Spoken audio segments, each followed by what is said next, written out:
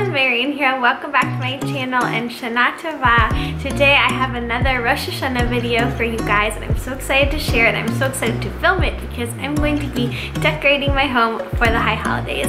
So welcome to my home, welcome to my channel. If you're new here, my name is Marian. I make videos about being a Jewish mom. I upload on Mondays and Thursdays and I would love it if you click that subscribe button down below.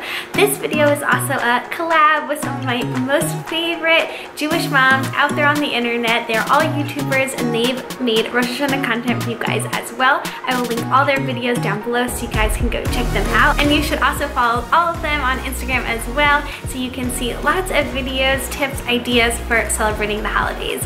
Okay, so let's jump in. The first thing I'm going to do is gather all the stuff I can think of that relates to Rosh Hashanah and decorating my home for Rosh Hashanah and just gather it here on the table so I can kind of assess what I have and where it should go in my home.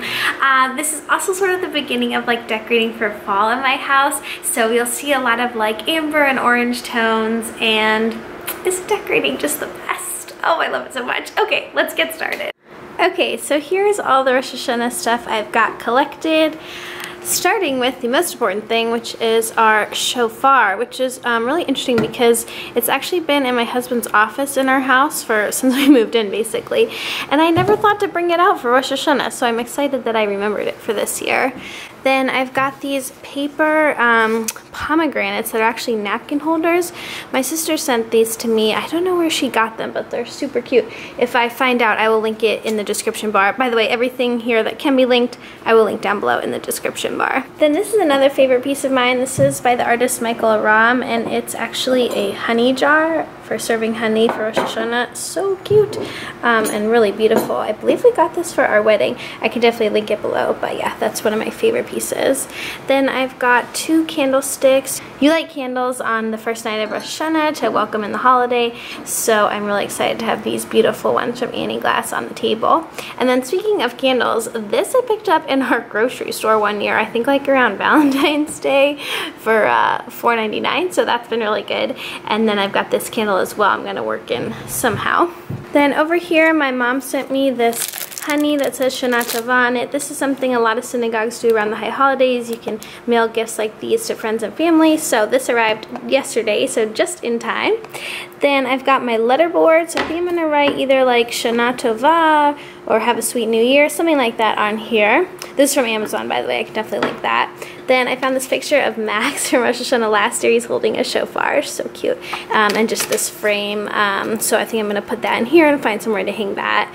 This bowl is also by Annie Glass. It's another one of my most favorite things in my home, and I'm gonna get apples to fill in there. I actually don't have enough apples right now in my home, but I'm gonna jump to the grocery store and put some apples in there.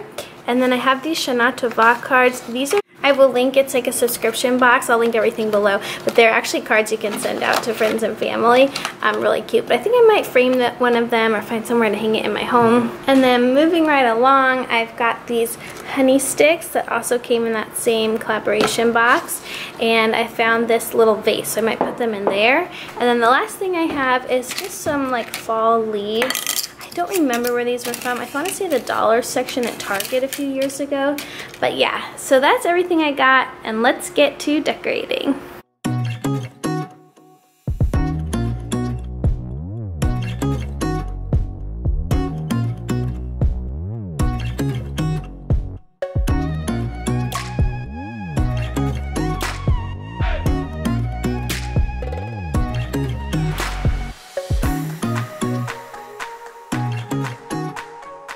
Okay, so I finished decorating the dining room table. We are going to be hosting family and friends for Rosh Hashanah lunch on the first day. So obviously the day before I'll like actually set the table and everything. So this is more like our home decor, you know, as we lead up to Rosh Hashanah. And then I might do a whole separate video actually on preparing for that lunch. Let me know in the comments if you guys think that you'd like to watch that, because it will be a little stressful for me like cooking and getting everything ready, but if something you're interested in, I'll definitely film it. Okay, so anyways, now I'm going to show you guys, this is our like front entryway to the house, and I always like to decorate this for holidays too, just a little bit, so I'll show you guys what it looks like now. So this is what the area normally looks like, and then I just pulled out the honey, the Shana Tova Umetuka sign. This is like the traditional greeting for Rosh Hashanah. We wish people a sweet new year. Matuka is sweet. And then this little picture of my sweet little boy. And then I also found, I forgot about this kid craft set that we have. This is like a wooden Rosh Hashanah set with all like kiddush cups and everything like that. So actually the kiddush cup is the one part I've lost. That's funny that I said that. But everything else is in there, so I might set that up here as well. Also, for anyone who loves to spot my doggies in my videos, here's one. This is Reedy. And here's the other one. Hi, Rocky. Hi. And this is all my son's toys, by the way. And then I'm also going to be decorating this area last. Okay, let's get going.